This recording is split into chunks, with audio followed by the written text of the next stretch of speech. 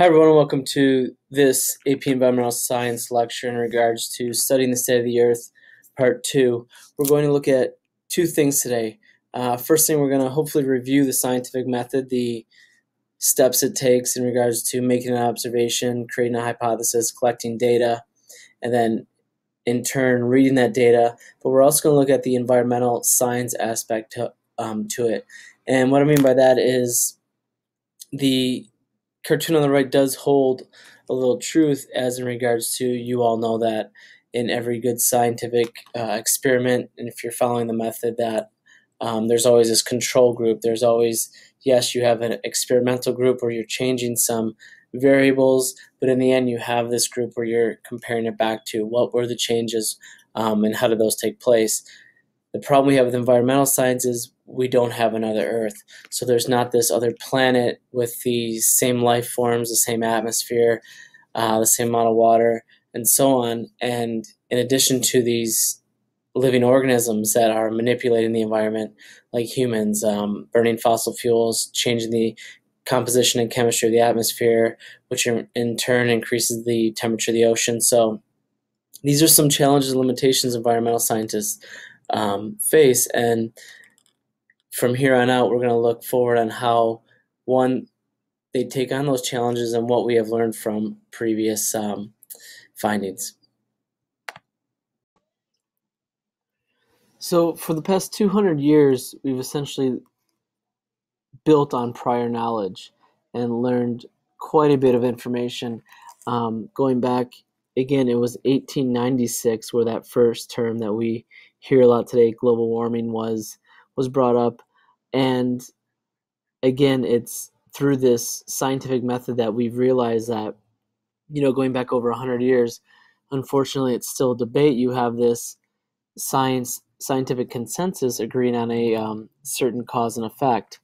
And it's all going back to the scientific method. And I think the most perfect example is from a physician in the 1850s that lived in London. And during that time, what was happening, there was this cholera outbreak. And what we know now, and which we didn't know then before John Snow, is cholera is the result of E. coli in your water, so feces. And so what John Snow did was a perfect example of the scientific method, because science is a process.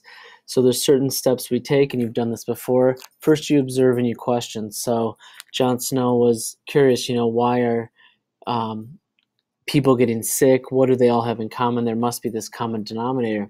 So we formed this hypothesis, and there could have been many hypotheses. It's the air they breathe, it's the job they have, it's the water they drink, and from that you collect the data. He collected the data, and what he found out is that after looking at his results, it was this one area in the part of town. So John Snow collecting his data is each dot represents a death, and you can see each pump here is a access for water for those people in the area, and you can see it's heavily populated. There's many deaths near pump A, which John Snow concluded, it must be something that the people around that area share. And sure enough, it was the water. The water was actually very, very close to an old sewage plant. So what was happening, or sewage depository, what was happening was E. coli and fecal matter was getting into the pump A, resulting in that bacteria just growing and making people incredibly sick. So again, great example of the scientific method. You went through all those steps and came up with a conclusion that in turn saved a lot of lives. So we're going to go through each step. Again, hopefully they're review, but first what we're going to do is we observe and we question. And from there, once we observe something, we're going to develop this hypothesis, and it's an educated guess. And the key word there, I think, is educated, and especially important is, can it be supported or rejected? Can you say yes or no? If X happens, Z is the result. So it helps us explain this data and this phenomena, and what's happening in our daily lives and even in Earth's systems. And from there we can make predictions. That's where you see where you on the news you hear there's predictions where there's a certain number of meters sea level rise by the year 2100. It's because looking back at this data, rejecting hypotheses, and even accepting them, we come to our conclusions. And it's important to note that there's this null hypothesis, and what happens a lot in environmental sciences, that it's easier to prove something wrong than true beyond a doubt. So essentially what we do in environmental science is this process of elimination. Just like Jon Snow, was it the air they breathed? Research that, no, and did all these checklists, and it was a process of this elimination, and that's what we use a lot in environmental science. So from there, we're going to collect data, and we're going to do this quite often this year. And what we're doing is we're just taking several sets of measurements, and it's very, very important we have this sample size. And what can happen is, if a sample size is too small, we can get results that are very misleading. In the case of, let's say, randomly you select 3 people. Of those 3 people at random, they all have a size shoe of a 10. You assume that everyone that you pull, everyone has a size 10 shoe size. Whereas had you asked 100 people what their shoe size was, I think your results would be much different. So we're looking for is a large sample size, which will allow us to get to this accuracy, which refers to how close a measured value is to its true value, and then even precision, how close we get repeated measurements, how if we do the measurement or the experiment more often, do we keep getting the same results. And finally, there's this likelihood that some measurements may change with the range, even though throughout all the other experiments that were made. How are you sure? Perfect example is currently 97% of scientists, there's a consensus that global warming is occurring and is human-induced. So is an uncertainty of 3% of scientists out there that say, it's not human-induced, it's something else. And that's where environmental science, going back to that control, we have no other planet to relate to. But if you look at the numbers and there's a 97% chance you're ill, or 97% of the doctors say that you have cancer, it's probably likely that you're sick and you're ill. So there is that uncertainty, but it's also going to rely on look at statistics and percentages. So the far left is what we're looking for in environmental science. We want our repeated experiments that have high accuracy and high precision. And finally, as we go throughout the scientific method, there's 2 types of data we're going to collect. Quantitative is numbers. We're just looking at numbers here, and I apologize, it's kind of flipped around. Quantitative is over here, and it's easily measured. We can do a length, we can do a height. This is where we'll see our graphs, whereas qualitative is our descriptive, colors, taste, smells, things of that nature. But it's the combination of the two that will lead us to this conclusion in the end that will either reject or accept our hypothesis.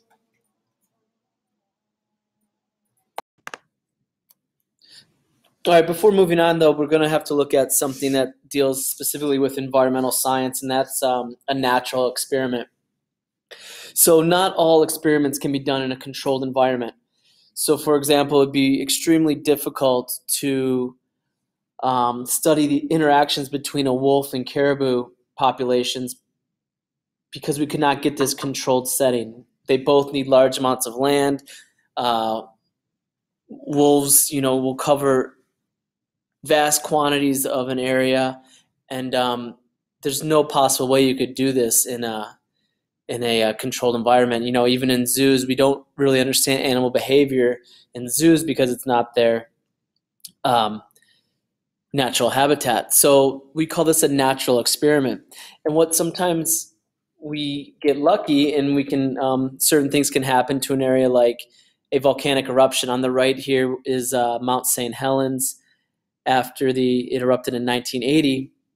But this is a great example, or a volcano is a great example of a natural experiment because it provides us with understanding in a large scale area. I mean, the last thing you want to do is wipe out an entire forest and then see how it comes back. So what Mount St. Helens did was allow us to see the progression of a forest in the area that it was cleared. So again, natural experiments are found, and the problem is the results can be very difficult to interpret because, again, we don't have this control. There's many variables, and in order to do this, we have to observe areas that were not affected. But we'll run into a lot in environmental science. So we have to use reasoning. There's two types of reasoning when we are interpreting our results. There's the inductive.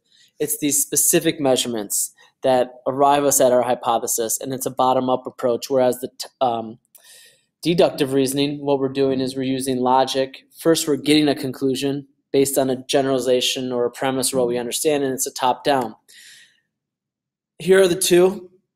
With inductive reasoning, you're starting with an observation and working your way up and testing your hypothesis and maybe developing a theory, whereas the deductive, you're starting with a theory and are you going to confirm it or not? That's the question.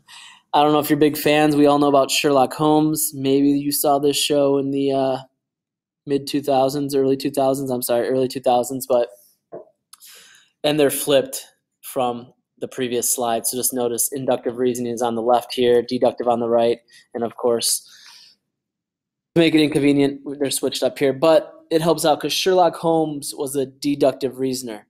He would come up with this theory, form a hypothesis, do his observations, and then confirm if his theory was correct or incorrect. Again, I don't know if many of you have watched House MD, the show, but he would develop this theory, go back, observe the patient, look for patterns, get this tentative hypothesis, and move back to his original theory, either dismissing or accepting it. So an example in environmental science is, notice I'm making observations. Perch have fins, walleye, all these fish have fins, and my conclusion is all fish have fins. That's inductive reasoning. Opposite of that, again, is deductive. We're starting, remember, with a theory. In this, my theory, all birds have feathers.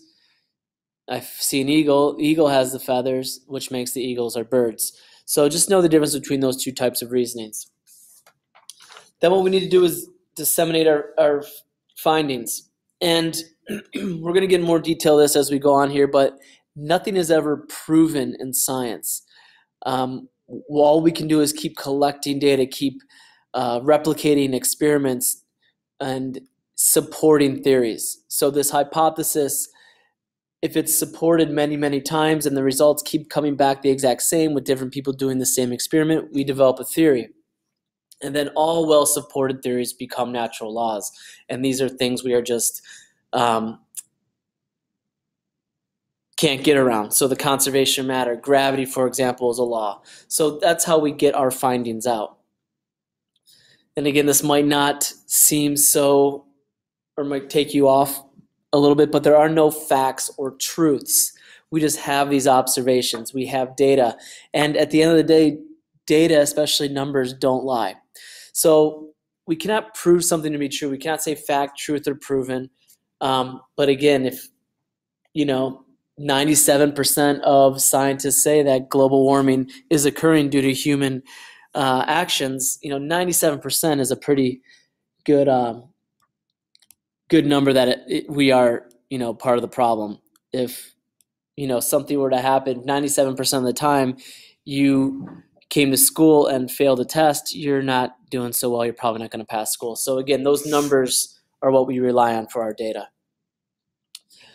Looking at our baseline, we're going to look at these four individually in detail right now. First, we're going to start with our baseline, and again, we don't have this control. Subjectivity of humans, interactions of humans, and notice we're always kind of the one involved presenting these challenges in environmental science. So going to our lack of baseline data, what we mean by this is that we don't have another Earth to compare it to.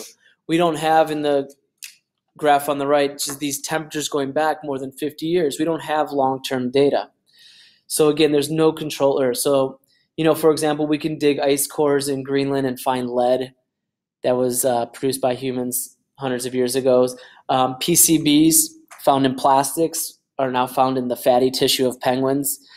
And then even invasive species from early explorers. So what we need to do as environmental scientists is we need to speculate, since we don't know what the original Earth and conditions were like before humans. Another problem we run into is subjectivity. How do you look at something? You've all maybe gone grocery shopping and been given the option paper or plastic. Which one does have the least impact on the environment? To create that paper bag, they did have to use a decent amount of chlorine that ends up in our waterways. To make the plastic, they use benzene, which is a toxin. So, how do you look at it? Is chlorine in the water affecting fish, or benzene, or burning petroleum to make the plastic? These involve judgments and values and personal opinions. And at the end of the day, there's no right or wrong answer. Another example we talked about was DDT. It's horrible. Eagles' eggs were becoming soft and they were becoming endangered. But then again, mosquitoes carry malaria that could affect the human population. So again, where do you side? And it all goes back to this subjectivity of personal opinion and values. So sometimes there is no right answer. Looking at interactions. In regards to interactions, give me a moment.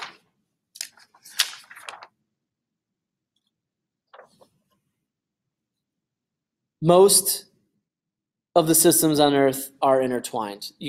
They're affecting each other. The water cycle is involved in the carbon cycle or the nitrogen cycle. And we can't just study one system easily on its own. Perfect example, we have to create models and to understand that things get complicated in regards to systems. And what happens is when they function, going back to that interacting with each other, we can't just focus on one specific interaction. So we have to take for consideration that all these other systems are occurring at the same time. Human well-being. In regards to the human well-being, we have to understand that, we have an impact on the biological and natural resources of this world. And we all know certain people in the world there's not an equity between the standards of living across the world. Example of that is I'm someone who has a difficult time day by day getting their basic needs filled. And when I say basic needs, that's food, water, shelter. Someone who's struggling to meet those needs, the last thing on their mind is energy consumption or pollution or fossil fuel use. So this human well-being aspect is a challenge in environmental science as well. And finally, we have these parts of a system. There's things coming in regards to energy. A lot of it involves the sun.